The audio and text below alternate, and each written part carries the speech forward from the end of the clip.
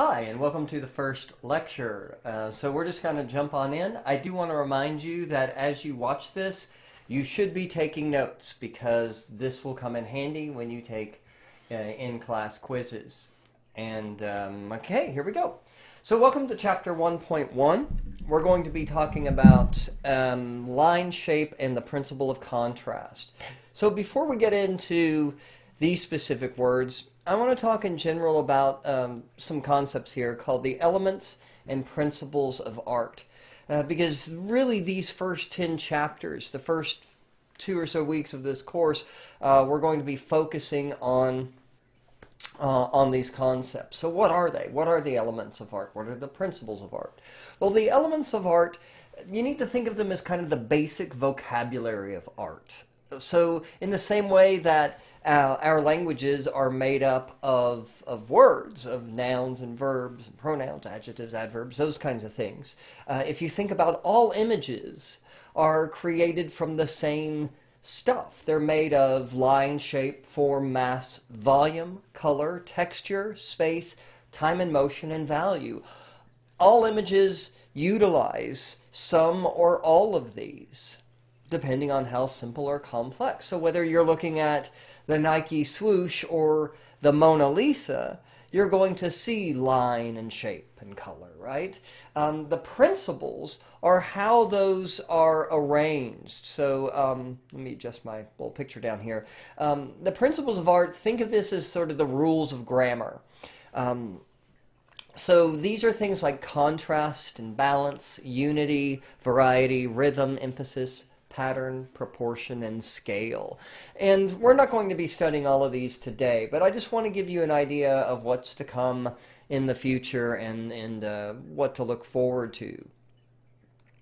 So today we're going to be talking about some of the most basic elements of art. And we're going to start with line. Line is present in most images. At its very simplest, line is the connection between 2 points. You probably remember that from high school math. But a line can do some other things. Line can define the boundaries between planes. It can define shapes. It can also direct our eye to where the artist or designer wants us to look. And it can convey a sense of movement and energy. It can do a lot of things, actually, line can. One of the most basic kinds of line is something we call a contour line. What you're looking at is an example of a contour line here, which is basically the outline of a shape. Is a contour line. So these are the famous Nazca lines. These come from Peru, and these are large images that are hundreds of feet long that were more or less sort of scraped into the surface of the desert in Peru as part of a religious ceremony. And these were images made to be seen by the gods. These images can't really be seen from ground level, but they can be seen from above. They're rather cool. And most of them are images of animals, like this giant spider that you see here.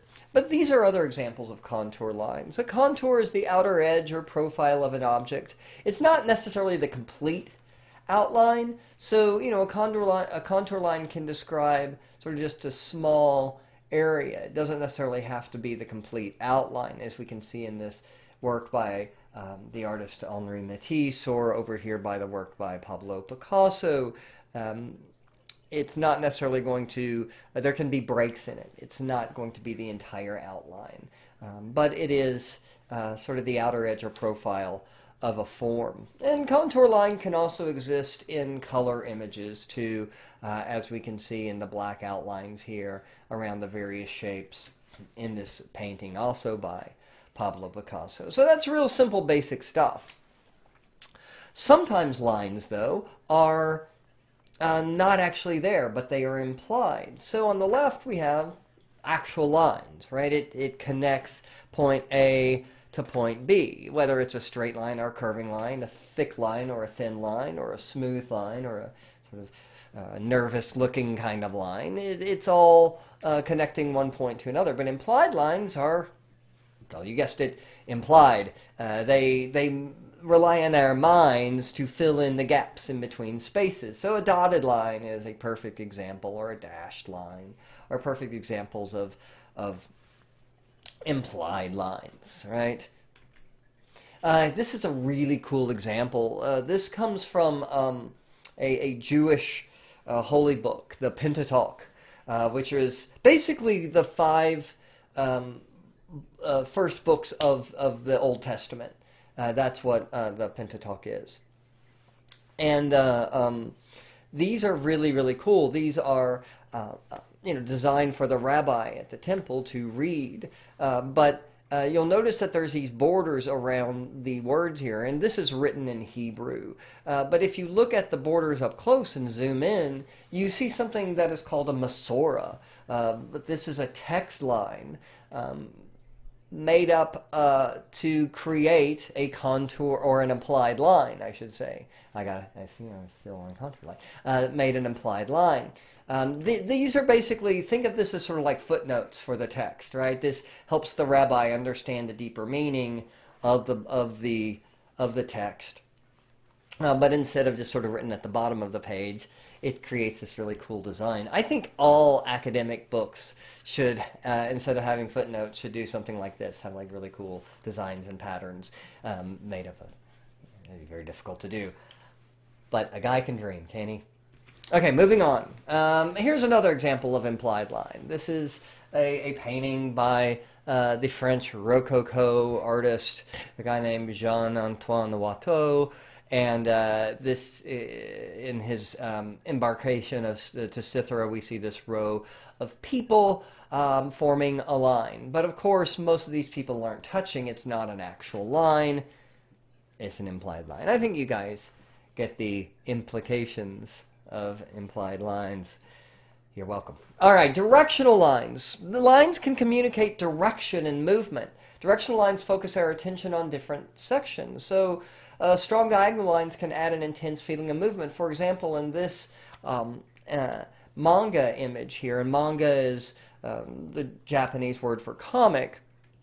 In this manga image here, we get the idea that this guy is plunging downwards through space, right? Because of these directional lines guiding us, guiding our eye and showing us the direction of his movement. So directional lines, you see this a lot in cartoons and comics to sort of imply movement and show us where he's moving. Also, directional lines can be used to direct our eye, the viewer, our eye when we look at something. So in this work here by Francisco de Goya, there's actually two sets of directional lines. There's a series of lines sort of formed by the hillside here and the row of soldiers up through the people to guide our eye, to make us sort of look through the painting, but also, and I think much more forcefully, the arms of the central figure here at the firing squad, it forms two lines that draw our eye in. And this is really important, guys, because this is a concept we're going to be talking about more and more and more as we get through these chapters. But artists, a good artist, will sort of direct you where to look.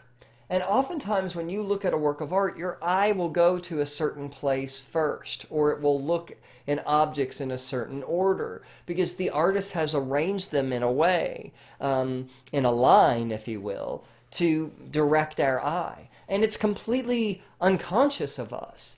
You know, if these arrows weren't here, you would still probably look at this guy first in the center because his arms are directing you directly towards him. And you don't even realize it. Good artists, good designers, good architects, any sort of visual artist will often make us see what they want us to see without us even realizing it. Compositional lines form the structure or composition of a work of art. Think of compositional lines as sort of like the 2x4s in your walls, right? If you were to go to your wall and bust a hole in it, don't do that, the landlord won't like it. But if you were to bust a hole in your wall, you would see a series of vertical 2x4s. That forms the structure of your home or your apartment or wherever you live, right? And we can think of works of art kind of being structured the same way by line. Line creates the composition. For example, in this work by Thomas Eakins of these two brothers, the Bilgen brothers, racing, we see a series of lines, mostly horizontal lines, forming the structure of this work, right? And the whole work is sort of built on these stacked kind of horizontal lines. And even some of these aren't even marked, but we got like these guys here too. And all the ripples in the water also. So it's almost like a layered cake, but you can literally see the structure of the work of art. Now, sometimes those structures can be chaotic, right? Like in the image on the left. Instead of these structured horizontal lines, we instead see this kind of hodgepodge of a bunch of different lines of horizontals and verticals, but also curving lines, or the fancy artsy term we can use is curvilinear lines, or zigzag lines or diagonal lines, all sorts of different lines. And also what's interesting about these compositional lines, the way the artist structured lines, it can also create a different feeling. For example, the image on the right, even though these are two brothers racing through, on a river, it's a rather kind of boring image, I would say. Not necessarily bad, but I wouldn't say it's an exciting image, because it's mostly horizontals. And horizontal lines are, well, they sort of imply rest, don't they? When you think about sleeping and you're horizontal. And so it's not as exciting as, I think, visually as the image on the left, which gives us a lot of different variety of lines that do a lot of interesting things. They crisscross each other and all that stuff. But also, now think about this though. The image on the right, in terms of its subject matter, two guys in a boat rowing really fast, should be more exciting than the image on your left, which is a bunch of old ladies carrying bread around down some stairs. That shouldn't be that. The image on the left should not be a more exciting image if you just think about it in terms of the subject. But the way the artist has composed the image and the way the artist has used these exciting sort of crisscrossing lines, at least personally, and we all have our own opinions, and your mileage may vary on these things, but the image on the left, at least to me, is a lot more of an interesting image than the image on the right, even though the image on the right should be more exciting. Now, this is an image that is a perfect example of a work of art that is both exciting in terms of its story and in terms of the use of its line. And I'm going to be talking a while about this, so I really hope you're taking notes. And since this is on YouTube, if you want to look at the transcript of this, you can. If you want to look at the captions, you can and cut and paste those. So here we go. So compositional, I got ahead of myself. So this is a work called The Raft of the Medusa. It's by an artist named Theodore Géricault, who was a French artist. And this is a work of art that, first of all, I want you to notice the size here. If we look over here, you'll notice that it is 16 by 24 feet. This thing is massive. This hangs in the Louvre Museum, and it is, in my opinion, one of the great works of art, and it is absolutely awe-inspiring to see in real life. I mean, it's the size of a movie screen. It's absolutely huge. So, oftentimes, you're watching this on your computer or your phone or your tablet, and you're seeing it in a very tiny, tiny sort of image. And that, of course, is not the way Géricault would have wanted this, or even thought that this could be seen this way, right? This is meant to be this awe-inspiring massive image. So let's talk about it. Let's talk about the story here. This is the story of a ship called the Medusa. The Medusa is a French naval vessel that is on a diplomatic mission to Senegal in West Africa. And on its way there, the ship hits a sandbar and crashes. Now, the reason it crashed is because the captain of the ship was incompetent and should not probably have been captain. But he was made captain. He was given this commission because he came from a wealthy and powerful French aristocratic family. In fact, this was not uncommon practice to give these commissions to these naval commissions to officers who were unqualified because of the families they came from. And his incompetence led to tragedy. The ship hits this sandbar, and the ship crashes and it wrecks. And now the problem is there were about 400 people on board and 160 in the crew. But unfortunately, the lifeboats only held something around like 250 people. And so that means they left somewhere around 146 people behind. Now, initially, the officers took the lifeboats for themselves. Although, to be fair, some officers did try to rescue some members of the crew, but the captain ultimately said we should abandon them. And then those lifeboats carrying mostly the officers went and caught back up with the rest of the fleet, just basically abandoning these 146, 150 men or whatever it was on the open ocean. And as soon as they were abandoned, chaos ensued. These men started fighting with each other, killing each other, some of them, and it was this horrific sort of situation. And at the same time, the crew basically made a large raft out of the remnants of the Medusa. Now, most people died, but over a period of about 13 days or so, a small amount of crew members did survive. Something like 15 survived over this 2-week period or so. And they survived through horrific means. They had no fresh food, they had no fresh water, and some of them even resorted to cannibalism to survive.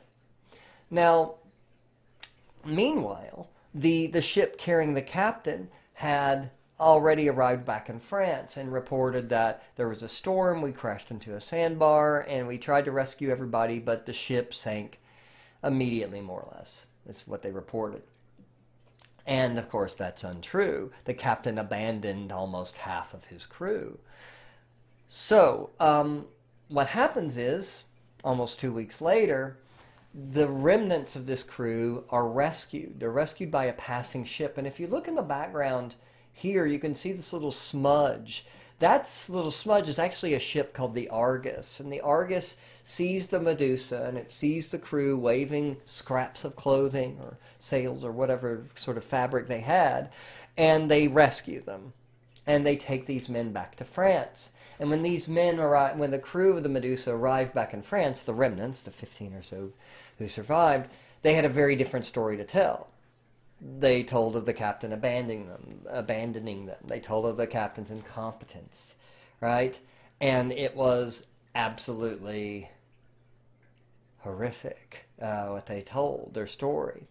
And this caused a huge scandal. This thing dominated the headlines in the papers for weeks and weeks. And not only did it sort of show the incompetence of the captain, but it showed the the practices of the French Navy of giving these unqualified guys, basically sort of rich guys, positions that they didn't deserve, and it cost people their lives. So it was a huge deal.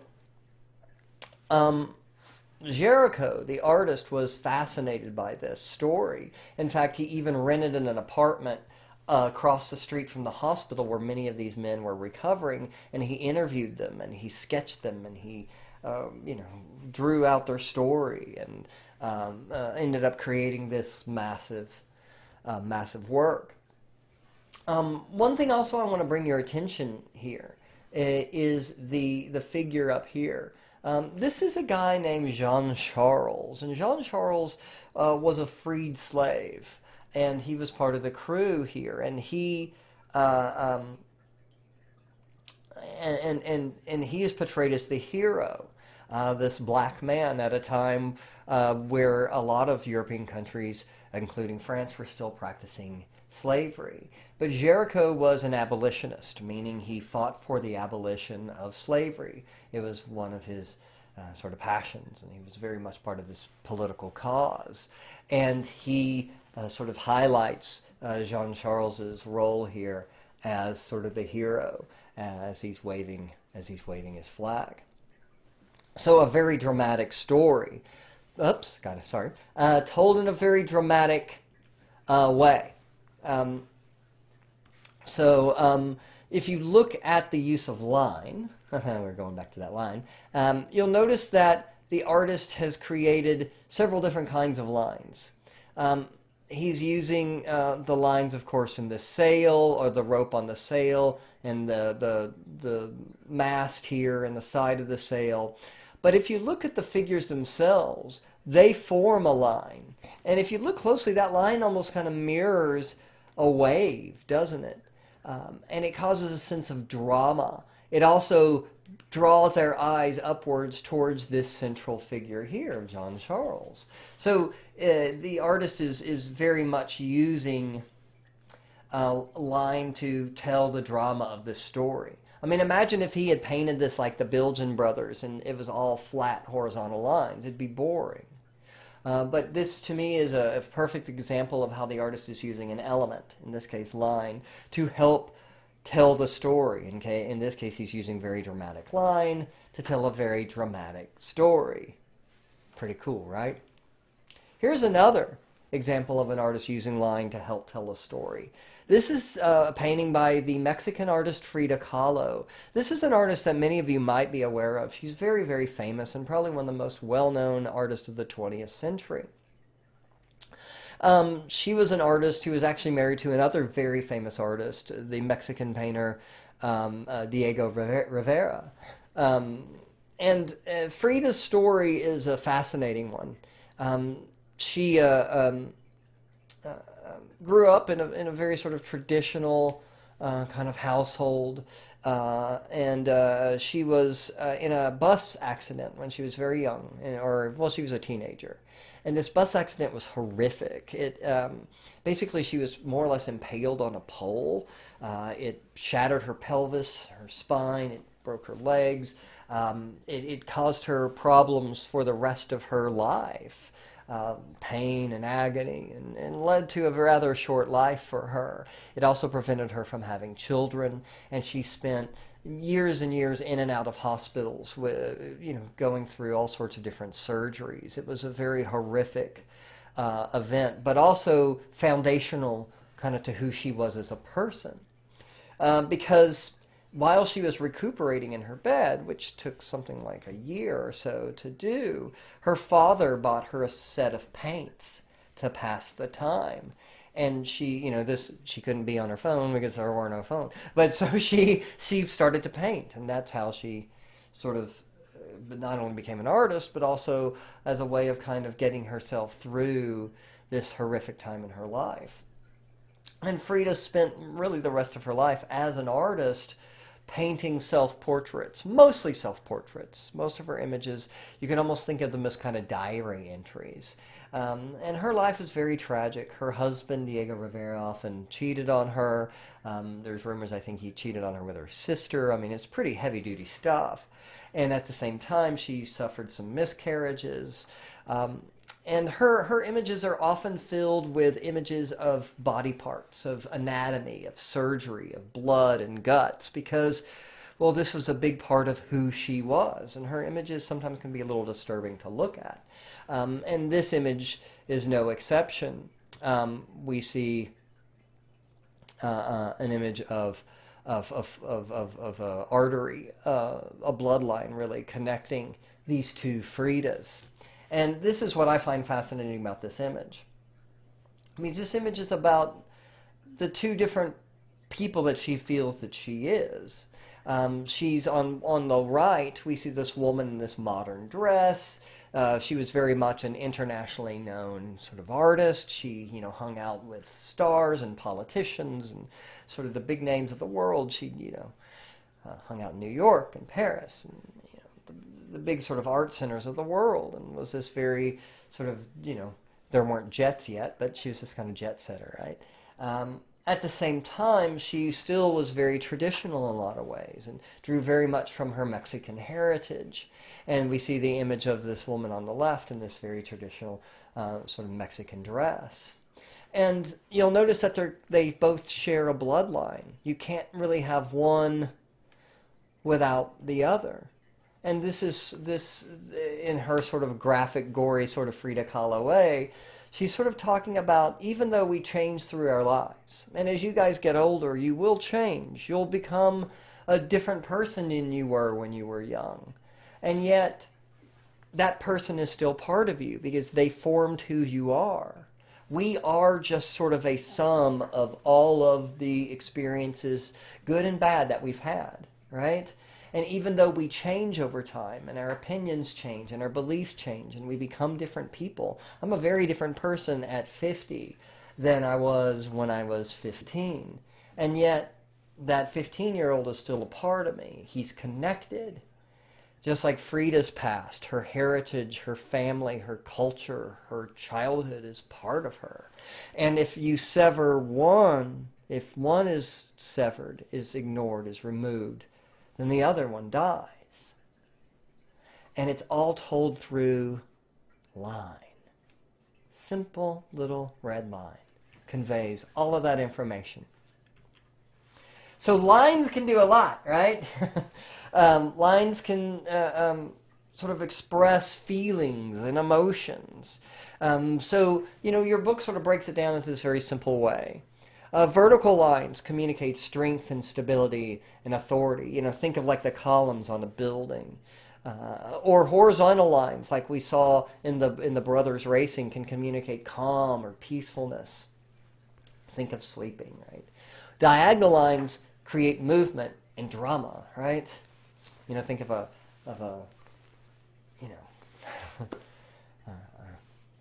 bird flying up through the air or whatever, Diagonal lines imply sort of speed. And so look at these two images. These are both abstract images. They're just designs, right? They're not pictures of anything. They're just designs. But look at the image on the left. These sort of imply control and logic and rationality. I mean, it's just lines. But since they are geometric and regular and sort of logical, they feel logical and controlling and regulatory. And yet the images on the lines on the right feel passionate, right? They're just lines. They're not even pictures of anything. But that feels crazy and exuberant and intense to me on the right. And the one on the left appears logical and rational. Just lines. Here's a very famous line you are probably familiar with. The good old Nike swoosh. And what does this line sort of imply to you? What does it make you feel? You're probably, you're right. You're probably saying speed, right? Like a comet or a lightning bolt, a rocket. It feels fast, which is really appropriate for an athletic or sporting good company, right? And Nike started specifically as a running company, a running shoe company. And they wanted a logo that implied speed. And so they hired this designer, Carolyn Davidson, to create a logo for them, which they paid her $35 for. That's insane, isn't it? A lot of designers like that work on commission, so you get paid only once to design a logo that might be used thousands and millions of times throughout over decades or even centuries, and yet you get paid one fee. However, Nike actually did the right thing here. They gave Carolyn Davidson, a few years later, 500 shares of stock in Nike, which I don't know what the market value of Nike stock is, but I'm sure that was sufficient. Right? She did good, right? But here we are, looking at one of the most famous and recognizable images in the world. And it's basically a line, right? Isn't that crazy? Like when you see the Nike swoosh, you think of the great athletes of history, you know? I mean, I can't not think of, you know, Michael Jordan, for instance. And I think of speed and accomplishment and athletic ability and prowess and all this stuff, and it's just a friggin' line, guys. Pretty cool. Line can also communicate sort of negative things. Like look at the lines in this painting by Vincent van Gogh. Vincent van Gogh was a man who often suffered from sort of mental difficulties, emotional problems. And look at the way he's painted the lines, especially in the floor of his bedroom here. They feel nervous and unsure and intense. He was often an intense, sort of unsure, sometimes even angry man. And even though the colors of this bedroom look calm and peaceful with sort of blues and greens dominating, the line tells us another story. It shows us an intensity and maybe even a passion here. Shape. Shape is a two-dimensional area which is the boundaries of which are defined by lines or suggested by changes in color or value. So a shape is another one of our basic foundational elements of art. And in the art world, we talk about two basic kinds of shapes. We talk about geometric and organic shapes. My cat is yelling at me. Here. This is Astrid. You'll probably see her throughout these videos because she's very bossy and she has a lot to say. So geometric, organic shapes are made up of unpredictable, irregular lines, like the shapes down here. They appear organic, or sort of like they're grown almost. Geometric shapes are mathematically regular and precise. So squares, circles, rectangles, cones, those kinds of things. Here's a great example of both regular or geometric and organic shapes sort of combined. In the background, we have the organic shapes of the squares or the diamonds, however you want to see them. And in the front, we have these images of flowers and clothes and things like that, which are very geometric in their design. I mean, very organic in their design. Got a little ahead of myself, guys. Just like there can be implied line, there's also implied shapes, like the images here on the right. We have a pentagon or a triangle, and of course the very famous AT&T logo, or the Death Star, I like to call it. We have the great designer Saul Bass designed this very memorable logo that implies sort of the globe. AT&T is a global communications company, but there's actually not a globe here. Actually, what we have just are a series of sort of weirdly shaped lines that give us the feeling, that imply. Just like we have compositional lines, we also have compositional shapes. Shapes that form the structure of a work of art. So, for example, here is a painting by the great Ninja Turtle and Renaissance artist Raphael called the Madonna of the Meadows. And this is a religious painting of the Madonna. We'll talk more about her in a moment. In the form of basically a triangle, right? This is something you're going to see a lot in Renaissance art, especially. Artists often put their figures in the shape of a triangle because it's a good, strong shape, right? The three corners of the triangle kind of bring our eyes in. Triangle has a big sort of flat bottom. So, isn't that a Queen song? Anyway, it has a big sort of flat bottom that sort of brings your eye in, and it's a very strong shape. It's not going anywhere. It's very solid. And it looks awesome in a painting. And so the artist has arranged the three figures here in this form of the triangle. And this is something you'll start to see a lot. Like, think of the Mona Lisa. Think of like the way I'm sitting right now. I'm in a triangle. You see that a lot in Renaissance art. But if you think about it, it's actually kind of weird. I mean, how many times have you ever walked into a room and seen three people standing around forming a triangle? It never happens. But what often would look weird in reality, I mean, it would look really goofy if three people stood in the form of a triangle. What looks weird in reality often looks great in a two-dimensional image. I mean, think about, models. You've seen shows like America's Next Top Model, and, when the way the photographer has those models stand is completely, ridiculous. They're all like hunched up and like twisting and turning and stuff, and it looks ridiculous in real life. If you walked into a room and saw a person standing there like that, you'd be like, what the hell is wrong with that person? But it looks awesome in a magazine or on Instagram or whatever it is, because the rules of two-dimensional art and the rules of three-dimensional reality are different rules, right? And so there you go. Also, another reason why the triangle is used is because of the subject matter. This is an image of a figure called the Madonna. Madonna is another word for the Virgin, another name for the Virgin Mary. In Italian, it means My Lady. In fact, another common term you will hear is Notre Dame, or Notre Dame in French, which means Our Lady. And these are what we call honorifics. They're titles. But this is the Madonna. So this is the Virgin Mary, and then so that would mean this is the Christ child, and then the little guy kneeling here is John the Baptist. So you notice they also have halos. So John the Baptist, Christ child. You'll also notice that she's wearing red and blue.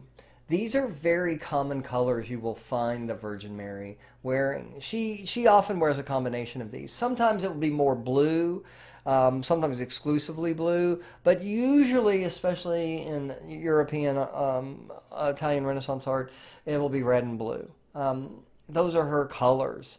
This is something called iconography. Iconography are the symbols that are used to represent a concept or a person, right? We'll talk more about this later on. But oftentimes color is used as the iconography of a figure, so you instantly recognize. Think about superheroes, right?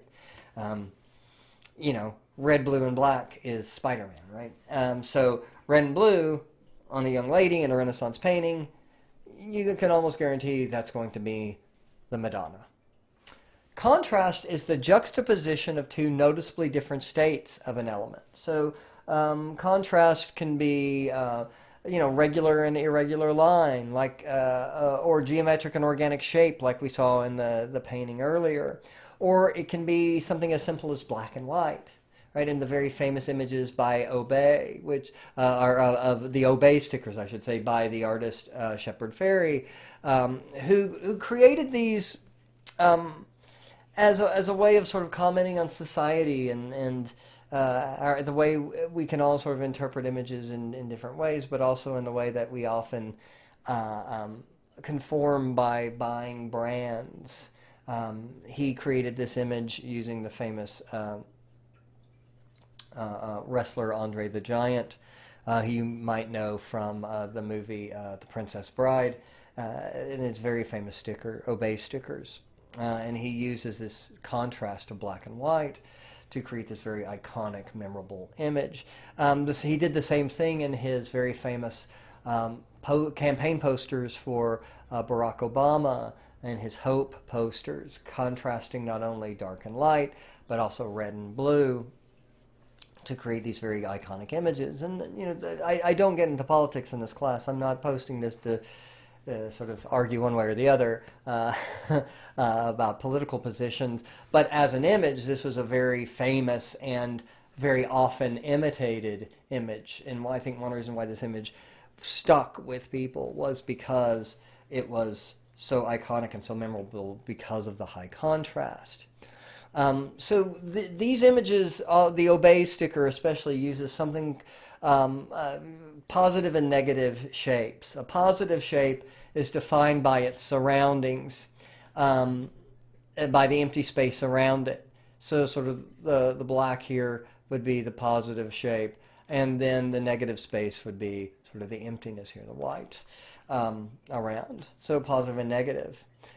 Example here too, positive and negative shapes. The gun is the positive shape.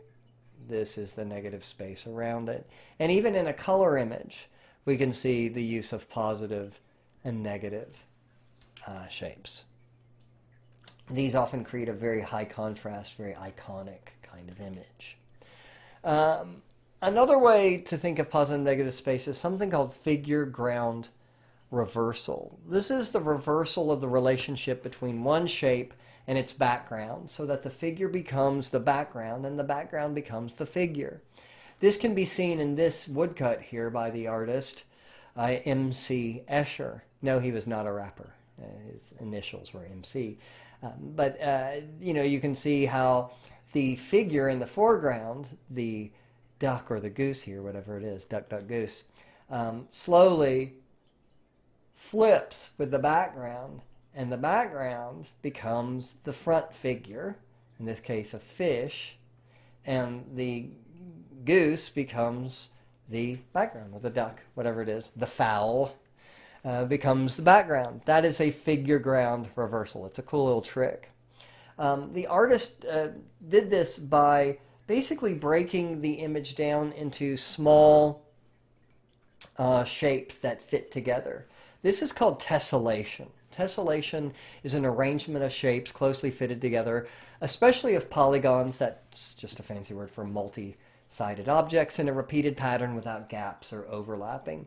And the artist M.C. Escher got this from studying Islamic art, actually, which these kinds of these patterns are very common. And if you look at it, one way, you see these sort of shark fin shapes. But if you look at it another way, you see hexagons and stars. It's sort of cool, right? So there's a lot of figure ground reversal going on in this tessellated image. And there's going to be a video down below about M.C. Escher that I want you to watch. Okay, so that's it for chapter 1.1. I will see you guys in the next chapters. Bye.